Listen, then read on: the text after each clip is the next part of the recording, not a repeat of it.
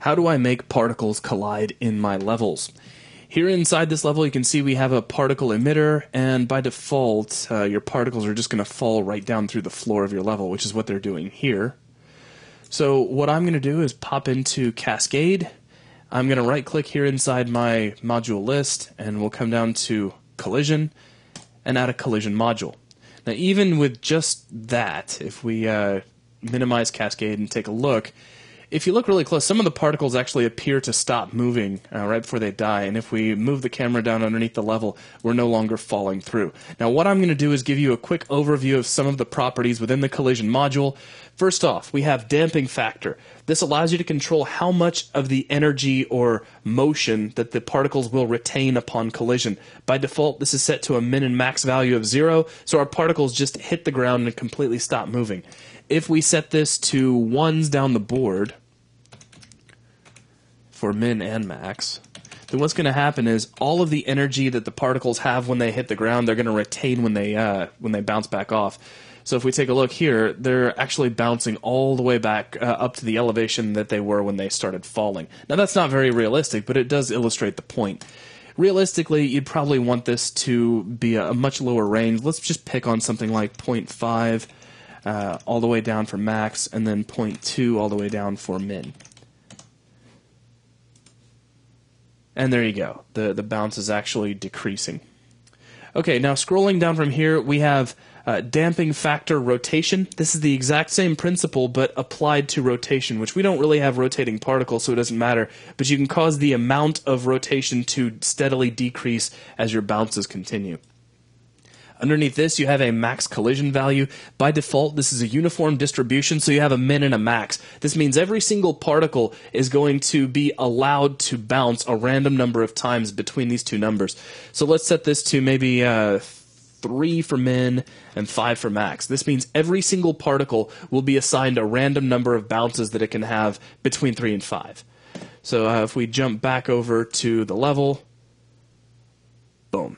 So at some point, as soon as the particles get done with their set number of bounces, they're currently dying off. So let's scroll down a little bit. The next thing we have is collision completion option. What do you want the particles to do when they have hit their max number of bounces? Now, the default setting here is kill. This just means once the particles have bounced all they're going to, go ahead and just kill them out. You can freeze them, and what this will do is stop all calculations. So currently, I actually have particles that fade out over their lifespan.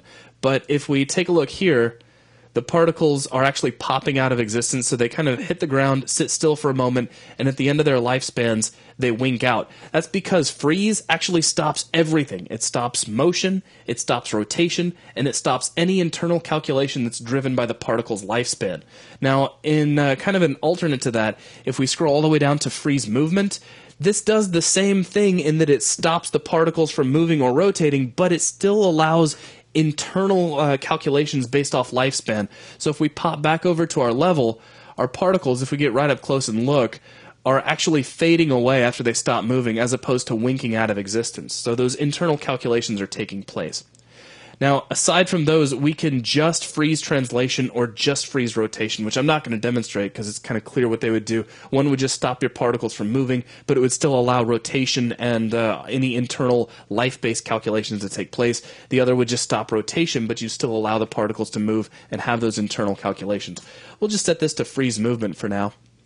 You have B, apply physics. This will allow your particles to move rigid bodies around your level, which is pretty intensive, but it can be done. We're not going to demo it here.